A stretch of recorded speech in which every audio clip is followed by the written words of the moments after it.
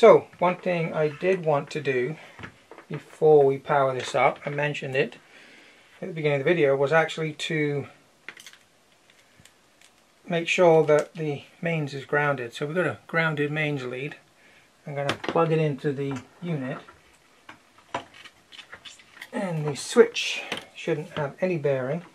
I'll put my meter to beat mode. Right, so one on the case, one on the ground. So it's not beeping, which means it's not a very good ground, but it is only 10 ohms, so it is kind of grounded, but I'm actually not happy with that, so I'm going to quickly take the power supply off and have a quick look.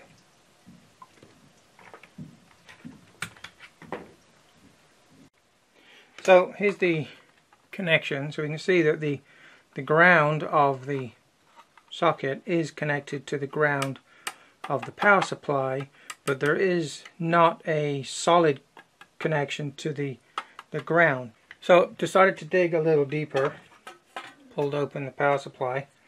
The ground connection is indeed connected to one end of this capacitor, runs along here, under this, and back along, and actually literally goes under this screw here with a pad. So it should be screwed through to the case, because these are screwed into the metal of the case. But what I did notice on the bottom is there's, I don't know if you can see it in there, there's a great big sheet of plastic underneath the PCB, and it looks like it's just nipped a little bit in where that screw is. So I'm going to see if I can just slacken the screw, move the plastic away a little bit, and tighten it up and see if that gives me a proper connection.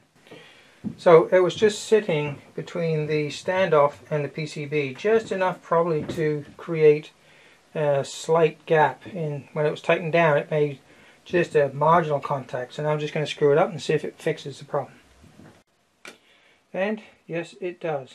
So now when I connect to the case of the power supply, let me just bring it down here a little bit so you can see. So on the ground pin, actually let me go on the ground pin of the socket, and I connect to the metal.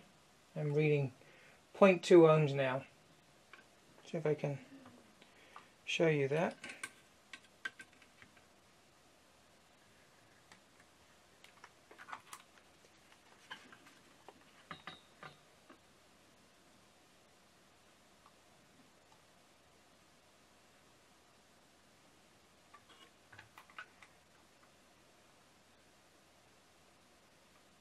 There you go, 0.15 ohms.